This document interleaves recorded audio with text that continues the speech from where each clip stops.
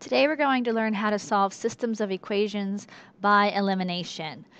This is sometimes also called linear combination, depending on the textbook that you're using. But you're either eliminating a variable or you're combining it.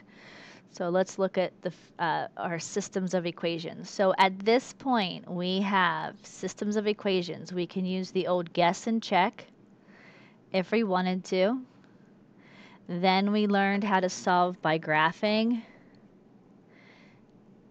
and we looked for the point of intersection. And then we learned how to solve by substitution, by substituting a variable in. And now this is our last one, elimination. So guess and check is the hardest one. It's the most cumbersome, least effective. Graphing works if they're whole numbers, but the problem comes in when there's fraction answers. Whoops. I can't write and talk at the same time. And substitution works great if you have something that says y equals da-da-da-da, or x equals da-da-da-da, or a equals. All right, elimination works for all. So let's look at an example. So here we have two equations we want to solve for. If I look, I can see that none of them say y equals or x equals, and I could solve for one of them, but this isn't a coefficient of 1, this isn't a coefficient of 1, and neither are these. So in that case, substitution would not work. So that means I'm going to try elimination. So elimination means you are going to add the equations, hoping that something is eliminated. Okay, so our goal is to cancel a variable. That's our goal by adding these. So the same thing happens where you have to add like terms. So if you look, I have these written right above each other. I'm going to set up an addition problem here, and I'm just going to add. So I'm going to add my x's first. 2x plus 5x is 7x. Then I'm going to add my y's, making sure you take the sign with the number. So negative 4y plus positive 4y cancels, so that's 0, so that's gone. And then 20 plus negative 6 is 14. And if you look, here's my new equation. And how lovely is that? You can easily say that x equals 2 by dividing both sides by 7. Now that I know that x equals 2, I can plug it into one of my original equations. And I'm going to pick, it doesn't really matter which one, so I think I'll pick the first one to make it easy. So now I have 2 times x is 2 minus 4y equals 20. Solve. 2 times 2 is 4 minus 4y equals 20. Solve for y. I'm going to subtract 4 from both sides. Those cancel. I get negative 4y, don't forget your sign, equals 16. Divide both sides by negative 4, and I get y equals negative 4. Therefore, my answer is x equals 2, and y is negative 4. Now let's look at the next example. Now, looking at these, if I combine them, I'm going to add 3x plus 3x gives me 6x. 5y minus 6y gives me negative y. And 7.6 minus 7.8 gives me negative 0.2. Now what happened is these didn't cancel. So I know that I can't do it that way. So just like with substitution, if it doesn't say y equals or x equals, you force it.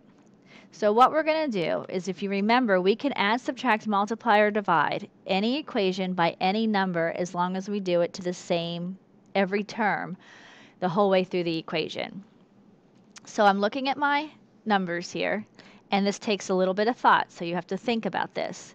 So looking at my numbers, I see that I have a positive 3 and a positive 3, and I have a positive 5 and a negative 6.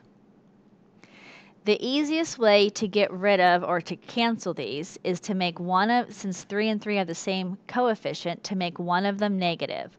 So I am going to do that. I'm going to force it to be negative. To do that, I have to follow the laws of algebra. So I'm going to multiply everything by -1. Now all that does is change the sign. And I suggest that you rewrite these equations. I know that you're thinking it's a pain in the butt, but it will make it easier for you, I promise.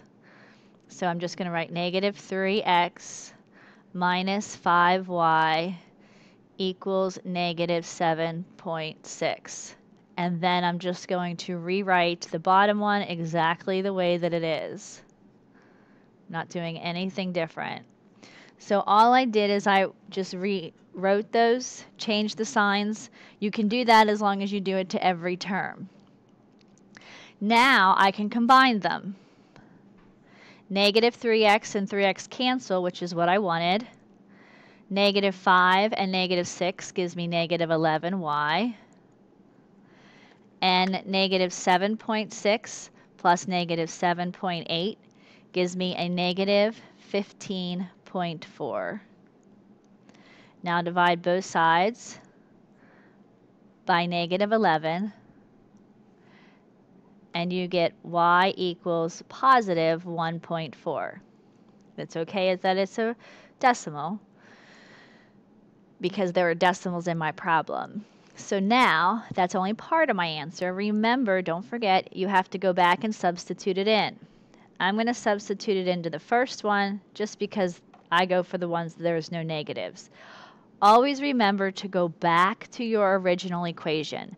Do not try to go and put it into the equation that you changed. So you want one of the original equations. You don't want to put it into one of the ones that you changed. So you don't want this one. You don't want. So I'm going to plug it into the first one. And I have 3x plus 5 times 1.4 equals 7.6. Now, don't get hung up on always solving for y. Sometimes we solve for x, sometimes it's a or b or x, y, z. So go ahead and just solve this. So 3x, 5 times 1/4 is actually, or 1.4 is 7, equals 7.6. Subtract 7 from both sides. You get 3x. Those cancel, equals 0.6. 0.6 divided by 3 is 0.2. So those are your answers. You have x equals 0.2 and y equals 0.1. Let's look at the next one. Now, if I look at my coefficients in this one, they're just awful. So I have 12 and -4, and I have 3 and +2. Unfortunately, none of them are the same coefficient. So I have to make it fit. So what you want to remember is you are looking for same coefficient and opposites. So I don't have any that are the same coefficient, but I do have opposites. So that's what I'm going to look at. I'm going to look at the x's, just the x's. I'm going to erase the y's. So what can I multiply by so that they're opposites? Well, if I look, I see that 12 is a multiple of -4. So if I multiply this whole thing by 3, that will make my x coefficient -12. So remember, you have to multiply everything by -3. So again, take the time to rewrite it. Don't try and squeeze it in, because then you'll have trouble going back and figuring out which one was your original to plug into. So that I just rewrote. This one I'm going to multiply everything by 3. So I get -12x plus 6y equals 36. and you're going to combine them or add them. So 12x minus 12x cancels. 3y plus 6y is 9y, and 18 plus 36 is 54. Now divide both sides by 9, and you get y equals 6. Now that I know that y equals 6, I can go back and plug it in for y, and I get 12x plus 3 times 6 equals 18.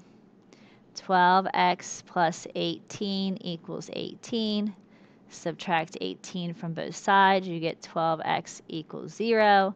Therefore, x must have to equal 0.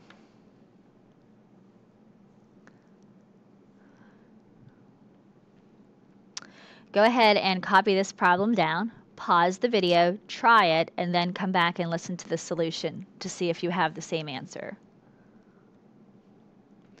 So again, looking at this one, I'm going to look at my coefficients. I have 5 and 7, -3 and -3. The easiest way to make these fit is to make one of these 3's positive. So I'm just going to take the top one and make everything the opposite. So now this is -5x plus 3y equals -4. And this stays 7x minus 3y equals -16. Combined them, I get 2x. Those cancel, equals -20. X equals -10. Plug that into an original equation, so I just always tend to go to the top.